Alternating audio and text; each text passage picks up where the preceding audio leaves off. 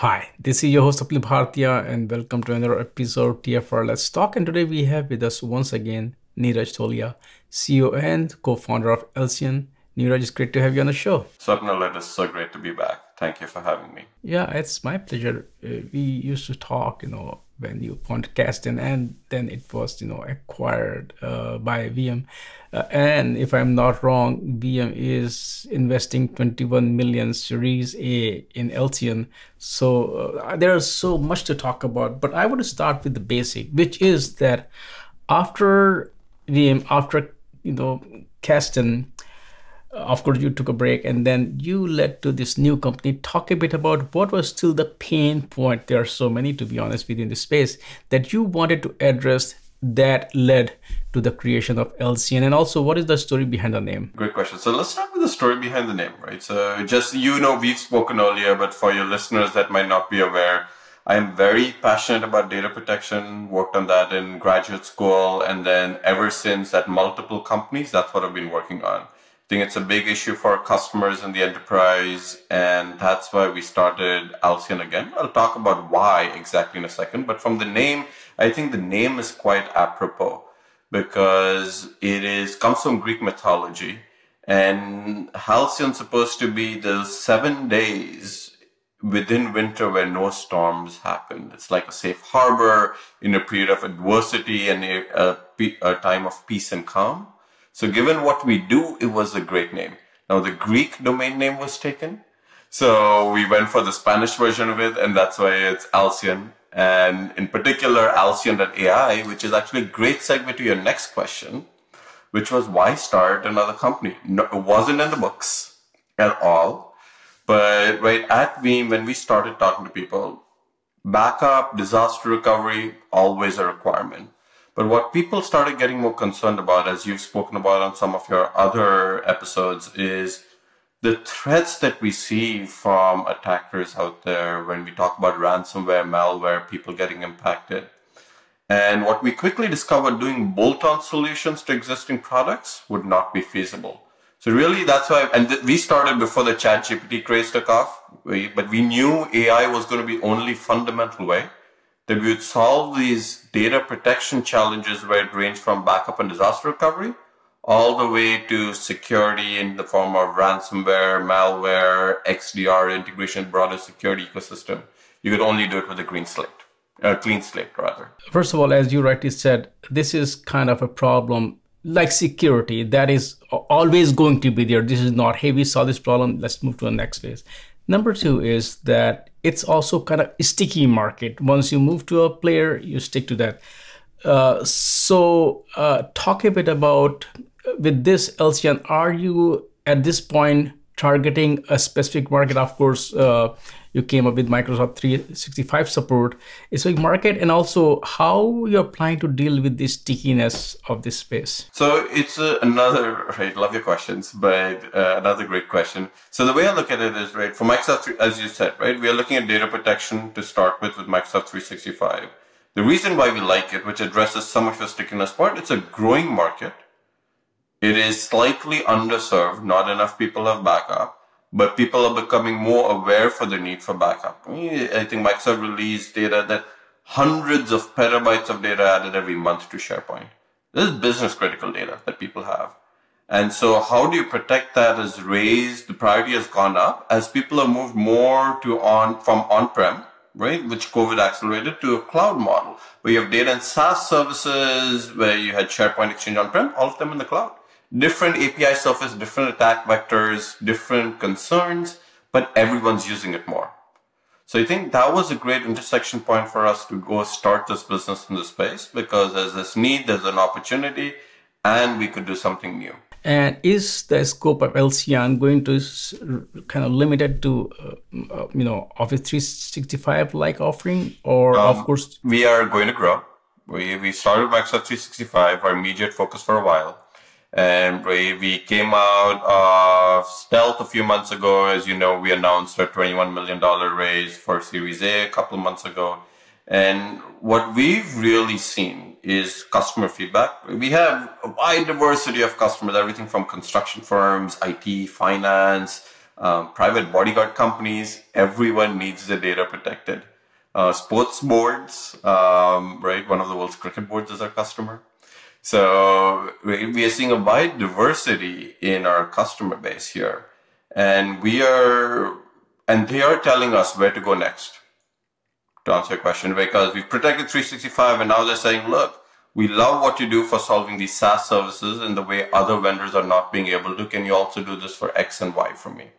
So we have, don't want to commit to something on the show, but we are actively exploring how we're going to expand. And for us, it's always been customer driven. Can you just give a quick overview of your core products or services? What do they look like? Our tagline is AI-driven data protection for Microsoft 365. So today, if you have data in Exchange, and you'll be surprised how many small businesses still run on email, even though they have OneDrive and SharePoint. So how do you protect critical data in Exchange, in OneDrive, in SharePoint, which are the document libraries for people in this ecosystem? And then more recently, even Teams. Because Microsoft Teams, sometimes in Silicon Valley, everyone's using Slack as an example. But when you look at the install base, there's just so much business happening across Microsoft Teams. Protecting the data there becomes important too. So across these portfolio of products that Microsoft provides, how do we back up the data for backup disaster recovery? But the main use case tends to be security related, where how do you detect ransomware happening? And how do you do that using AI? How do you do malware detection? How do you detect anomalous behavior, apart from your accidents and things of that sort? We also protect against, for people that have compliance requirements, and then people that also have threats about malicious insiders. Some companies see a lot of churn. So how do you protect against that? So that's where customers are coming to us from. But in a nutshell, it's very simple. We use AI, and we never mix customers' data or customers' model, but we use AI to protect our customers' data. When we talk about AI, we have been leveraging and using AI for a very long time. It's only that generative AI, ChatGPT, they kind of rekindled interest in AI. Talk a bit about what are your thoughts on generative AI? Will you also be offering services so let's look at data protection or disaster or data recovery for generative AI, at the same time generative AI for Alcion? So right now, most of the users in that sense, internal. Our goal is that we focus on security, we focus on AI, and then we focus on ease of use and how these three intersect with each other. So our goal is to use this extensively internally so that customers aren't overloaded by some of this work that we do. Right? So there's a lot of complexity. We have a great blog on how we do ransomware detection using AI, multiple models on a per user basis, and a per file basis, which I believe none of our competitors are doing. So I recommend people check that out on a company blog. But really, when I look at the use of AI today for us, it is internal that we expose to customers as security incidents. Now, to go back to your other question, how do you protect some of these other emerging category of applications? It is something we're definitely keeping an eye on. And how you protect some of the models, the source data, etc., especially when you're using third-party services, you're using OpenAI's infrastructure as an example. So some of that will come up, but not an immediate focus right now. I think that market is just a little nascent, that the ecosystem still needs to shake out a little bit more before you can focus on it. When we look at Alcion, of course, there are a lot of incumbents which were born in the cloud native era. Then there are a lot of vendors which we call traditional or legacy vendor. How do you set yourself apart from these two different breeds? So I think the way we look at ourselves is the big thing, and I will use my customers' words to tell you about this. It is ease of use, right? So as a technologist, I'm very proud of what we built, right? We have an entirely serverless system that scales down to zero for a multiple petabyte, hopefully in the near future, exabyte scale system, which is what we've designed for. We scale down to zero. So from a technical perspective, it's great. Customers, what they care about is how easy do you make it to get my job done, which in this case, protecting my data. How can I sleep better at night? And the constant thing that shows up is, look, you have all these amazing features. You don't overload us with security warnings. It makes it easy to get my job done. I save multiple hours, sometimes a week from using a system. And ease of use is the biggest thing customers have told us. And customers never wrong there. So there's all this great technology under the hood. presented in such an easy to consume manner, which has differentiated us definitely from the legacy vendors, right? And then from when we talk about born in the cloud companies, again, what we've done for what is a complex product is how we also go to market. So we are adopting what people call product-led growth. And a lot of our customers come up, there's a free trial, there's no hand-holding, there's no salesperson. We are there, the sales team is there if you need help. But really it's about how users can self-drive their experience. As we see with any modern software product, which again is hard to find in the industry, and especially in the data protection industry today, which has tended to be complex, and therefore they want someone hand-holding you. And we said, no, you shouldn't need that in a modern world. What kind of market opportunities are there? Of course, as we discussed earlier, of course, data backup is more or less like having a seat belt or airbag or brakes in the car.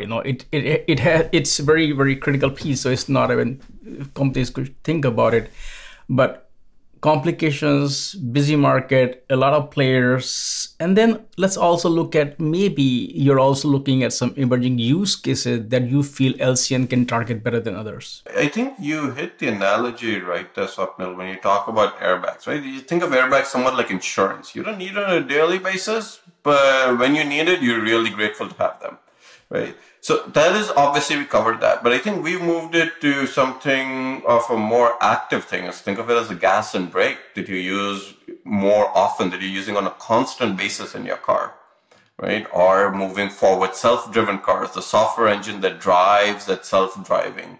So what we've looked at is, and that's why we use the word protection, not backup. We use the word that is more, what we try to do is a lot more active. Again, compared to, right, some of the competitors you talked about. Going to the car analogy, if you look at a Tesla that's constantly looking at how do you avoid other cars, how do you stay in your lane, how do you make sure the passengers are safe no matter what else is happening in the world around you. We think of it as something similar because for some customers, hundreds of times a day, we're checking the state of the system as to, is there a security attack? Did something change? Can you pull data in from other third-party systems to build a better security posture for you?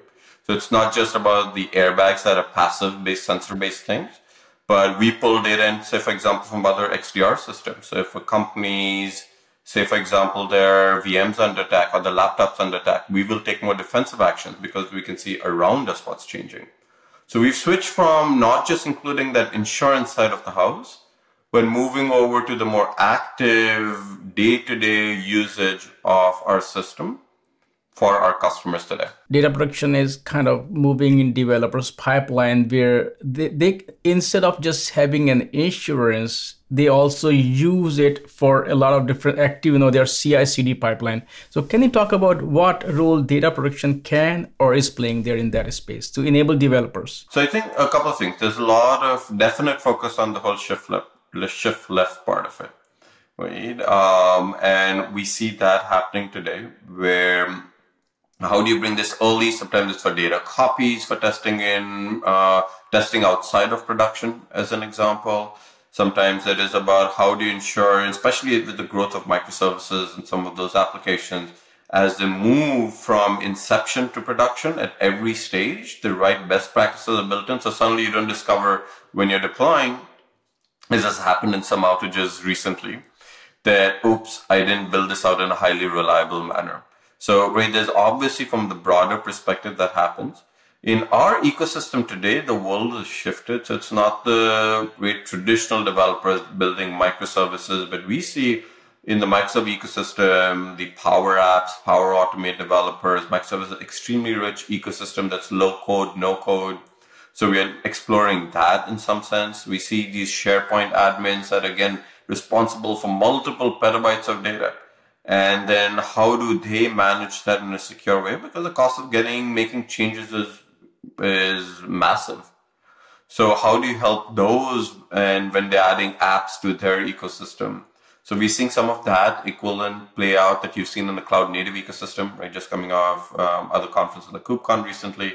We're seeing that show up in some of these other more traditional IT ecosystems because shift left is powerful. Can you also talk about some of the use cases? Is there any specific vertical that you're targeting, or it really doesn't matter whoever needs data protection, you are there for them? There is what you start off with. And we said, look, we think because of a modern cloud first nature, we'd initially attract more traditional IT firms, startups, etc. But the short answer is no. Our customers, we have global customers. So we have data centers in Australia, in EU, in the US. And we make sure for regulatory reasons, data and metadata never leaves those regions. But we have not only customers that are global, but across vertical, as I mentioned earlier.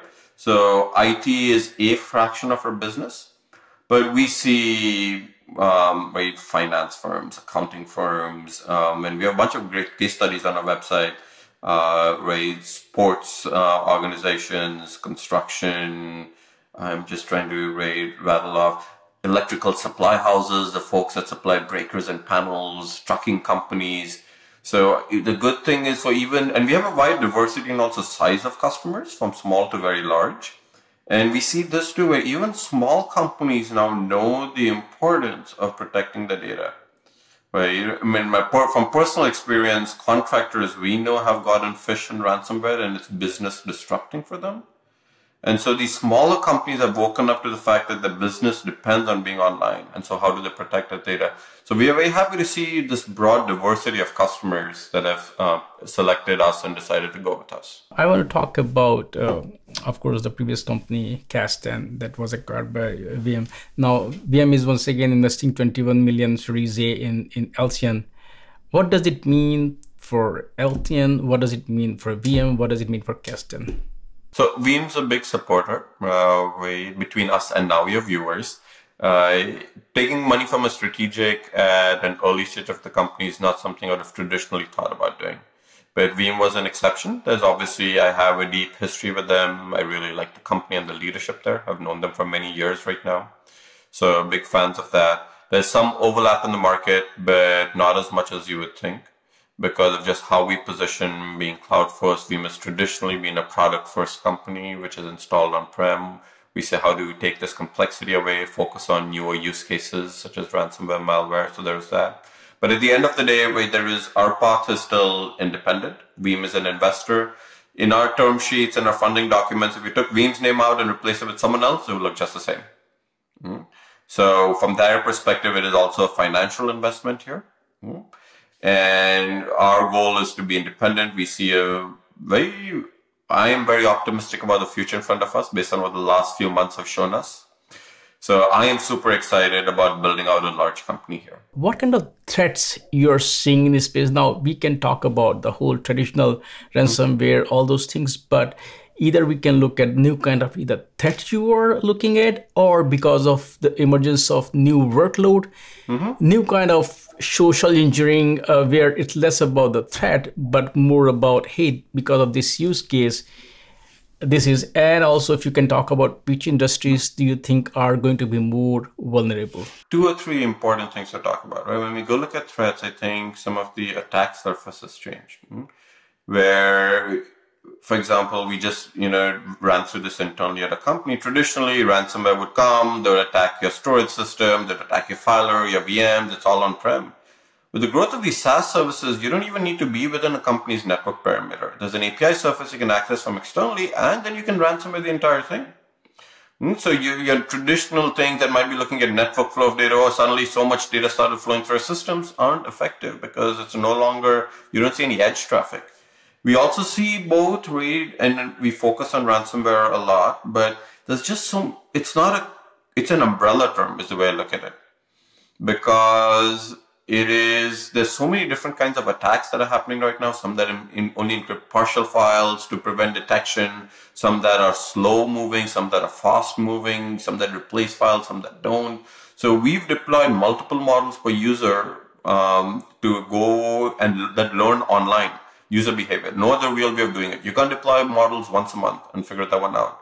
So we've done a lot of those things to be able to capture these new emerging threats that people don't think about. But going to your second question about who is going to get impacted the most, unfortunately, I have sad news in that sense, where ransomware is indiscriminate.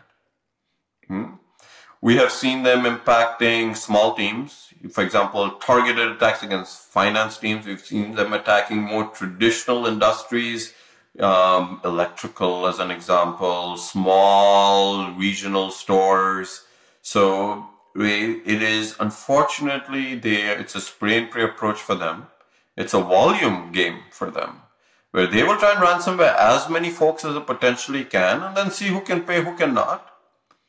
And with the growth of, if some of your readers have been looking out for this, is the growth of ransomware as a service. So it's just one of these things where it is truly indiscriminate. So I think anyone that is using online services today, which is pretty much everyone out there today in terms of companies and enterprises, need to be worrying about this. It's not like suddenly anymore finances or large firms are going to be the prime target. Indiscriminate attacks is what we see. Of course, you have solutions for them, but what advice you have for them? So these solutions can go only so far. They need to, we have talked about the importance of culture as well, or having a holistic approach towards, data backup, security, or data protection. What advice do you have for them? So here's the other thing, talking about the inevitability of ransomware, right? Recent surveys have shown that 80% of server respondents have been attacked by ransomware, and the joke goes the other 20% might just not know it yet. And it is, again, an unfortunate state of affairs, but it's a reality we live in. So the advice I give people is obviously, first of all, explore state of the art. We talked about stickiness earlier in our conversation, but sometimes the solution that you had 5 years ago is not the best protection solution for the next 5 years. So explore what the state of the art is. Have game days where you look at recovery, how recovery happens. So what's the preparation for this? How do you protect your data? How do you tier and categorize data? Do you know where your most important data is? That is, what do you need to bring your business back online? How quickly can you do that? So have game days, have your playbooks, run through it. Sometimes it seems like an investment of time, but if you've done this well, recovery is going to be great because it's going to not just bring your business back faster, going to cost you less money. You won't have to pay ransomware attackers. Right? The number of features we also have built in to make this easier, so we don't allow synchronous backup deletions. So if someone compromises an admin, they can't go delete backups. And to be able to go through this checklist will really pay off for customers out there. Can you also talk about what is the importance of open source for Alcion? Of course, it was quite important for Kasten, but let's talk about Alcion as well. I find it very interesting that the data protection industry, unlike some other ecosystems, has very little open source in them in a meaningful way. There'll be scripts around a product or a dashboard with Grafana, but nothing core. And we've decided to change that up, where we have a very active project called Corso. And a lot of what we provide as a service today, the core of that is, you can find it at corsobackup.io. Backup for Microsoft 365 we release completely free and open source. It's under the Apache license today. And we don't have any plans of that changing. Active community, people are using us to back up very large systems. People are very helpful in the community. You can come find us on Discord there. And so my fundamental belief is, look, sometimes there might be a price issue with paying a SaaS provider. Go take this for free. It will provide benefit, make sure you're protected. Once budgets change, etc., come talk to us. But we would rather have you be protected if it doesn't fit in your budget this year. And just to be clear, the open source course is what we use in our product. We layer security and a bunch of other things on top of that when we talk about ransomware malware.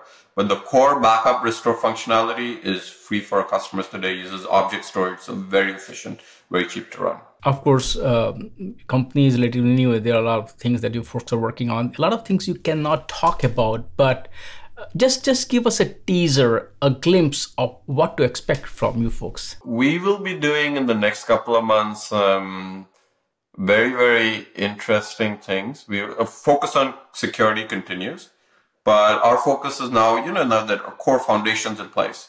How do we focus on making our restores much faster? How do we have better tools to the admin to say, how do you recover quickly from widespread attacks? How do you do detection faster? So there's a lot of these things that are going to make the admin's life easier when they're under pressure. And so those are some of the things that we're working on that I think when it comes out is going to be, fairly interesting, somewhat unique in the market. Niraj, thank you so much for taking time out today and talk about Alcion. And as I can clearly see, there are so many things in the pipeline. So I would love to chat with you again soon. Thank you. Thank you so much for having me, Swapnil, to you and your listeners for hearing us out today. As always, it was exciting chatting with you.